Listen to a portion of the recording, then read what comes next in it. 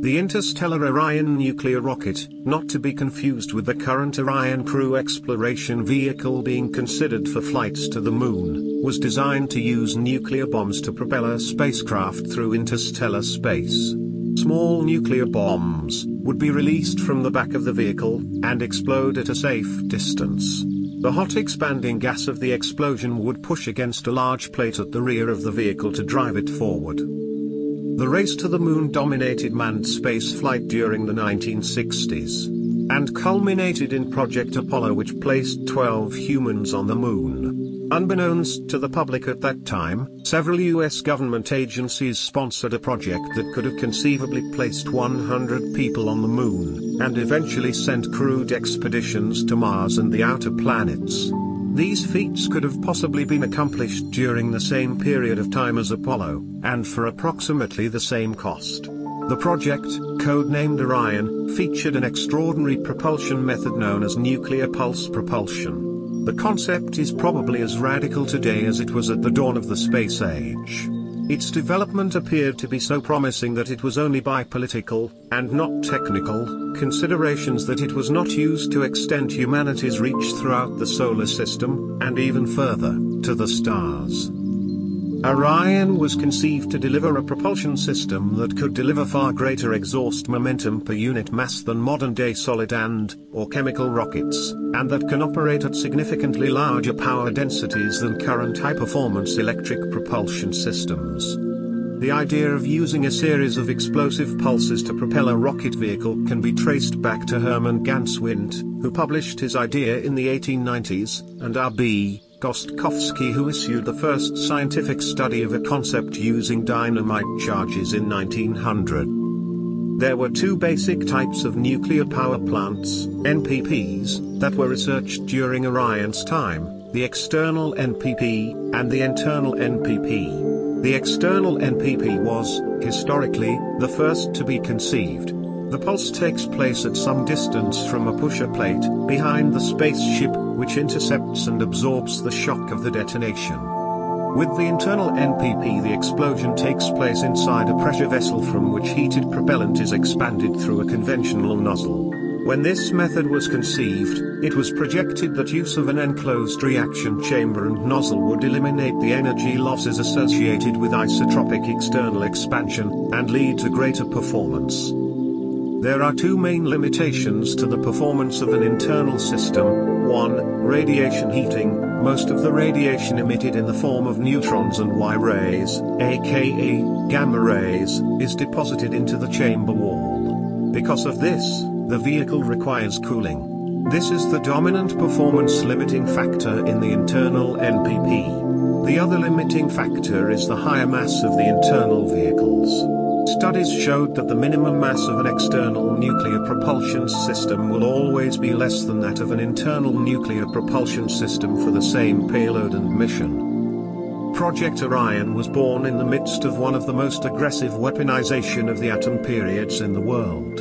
In contrast, famed theoretical physicist Freeman Dyson saw that the potential energy of the atomic bomb could be harnessed for truly peaceful purposes, and he wasn't alone.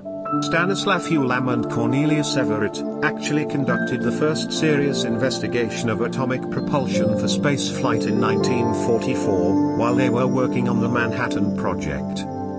In the 1950s, US President Dwight D. Eisenhower, the Allied commander during World War II, introduced his Atoms for Peace plan, which attempted to redirect atomic power towards peaceful applications that would benefit humanity, rather than threaten to destroy it.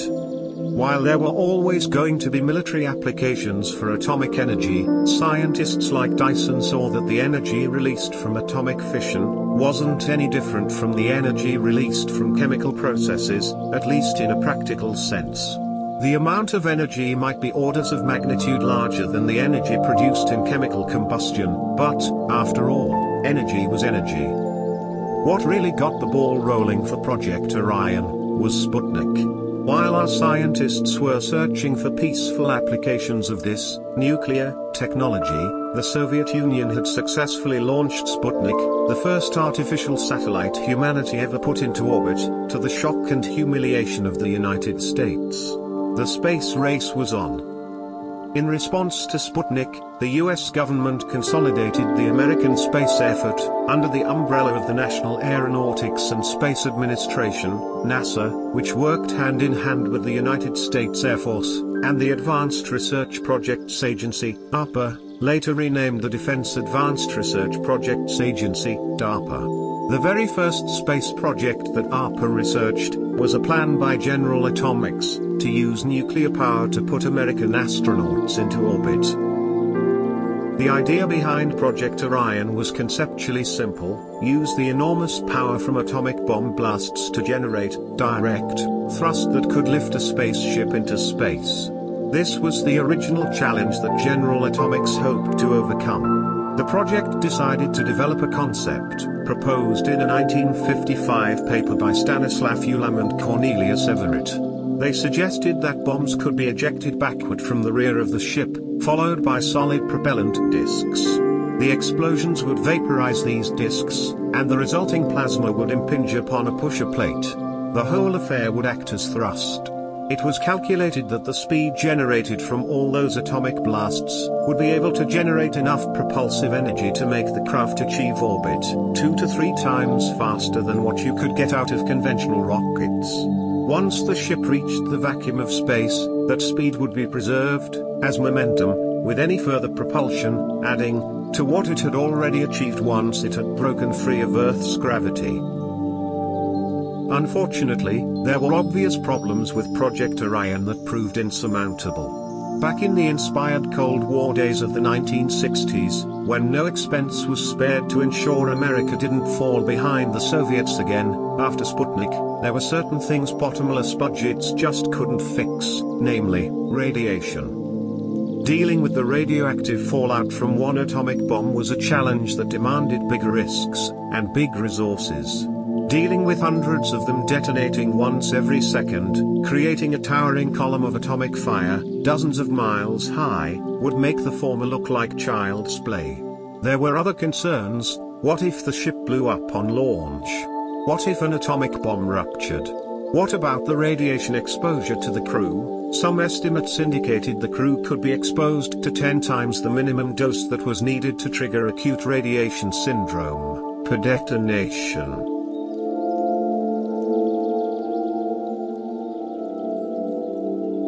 Project Orion's final nail in its coffin. The hammer struck that nail in August 1963 with the signing of the Nuclear Test Ban Treaty. Although the tests required for the development of an Orion vehicle were now illegal under international law, it was still possible that an exemption could be granted for programs that were demonstrably peaceful. However, there is no doubt that the treaty greatly diminished, practically vacated, Orion's political support, and that avenue was unrealistic. Wanting to put its resources into the Apollo program, NASA made its decision in December 1964 and announced publicly that it would not continue to fund Orion. The Air Force then followed suit, and announced the discontinuation of all Orion funding, thus terminating Project Orion for good.